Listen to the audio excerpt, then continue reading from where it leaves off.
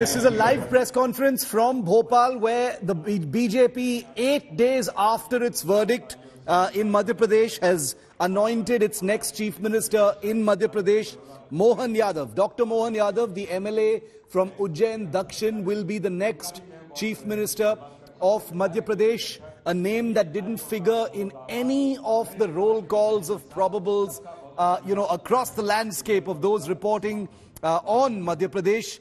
A surprise name that's come in now. We've got all the names flashing on your screen. Let's just dip in and listen in to this live press conference coming in from the MLA meet. अभी बाद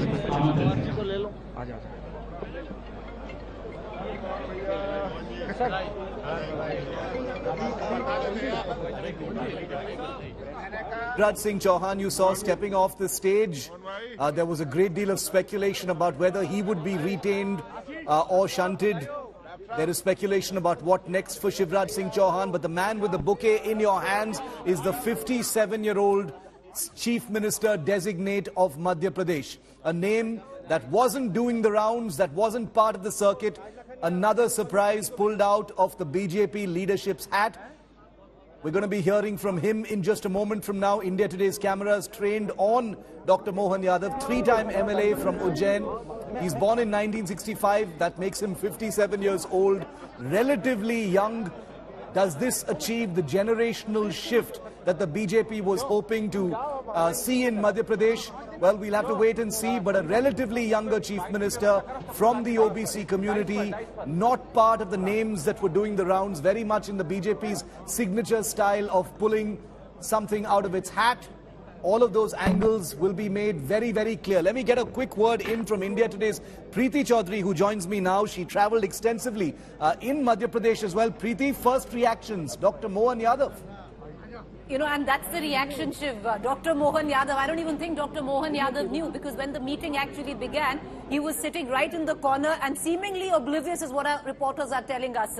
Quite like what went down when Bhupendra Yadav was told in Gujarat that he was going to be the chief minister. But to put the spotlight on this man, Bhupendra Patel, that he was going to be the chief minister in Gujarat. But to put the spotlight on this man, Shiv, interesting. He's been bloodied in the line of Bharatiya Janata Party politics. He's been a student ABVP leader.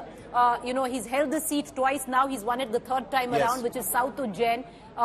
Interesting dynamic, because what was the quandary? The quandary and the question where the BJP came in was, will they replace Shivraj Singh Chauhan? And if they did, they will need an OBC face to do so. One of the rounds that were named, that was making the rounds, was that of Prahlad Patel, a Lodi OBC, a cabinet minister who had tendered in his resignation. Many would have thought, many speculations were that it could be Prahlad Patel, if not Shivraj. But body language says a lot, Shiv. We just saw Shivraj Singh Chauhan, who was so vocal up till yesterday, constantly giving sound bites, talking to the camera. It's a huge blow to Shivraj Singh Chauhan.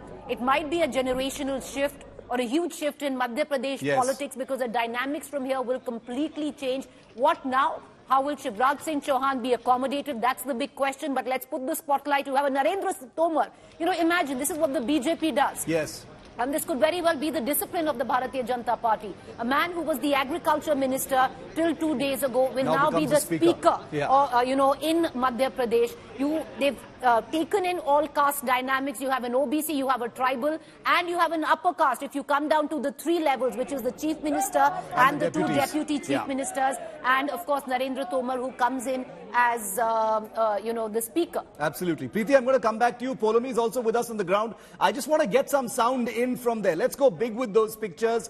Try and get some sound in. Dr. Mohan Yadav being completely inundated with bouquets. Nobody knows who those bouquets were intended for. Let's listen in. Let's just listen in. Mohan Bhai Sahab. Mohan Bhai Sahab. Mohan Bhai Sahab. Are Mohan Bhai Sahab.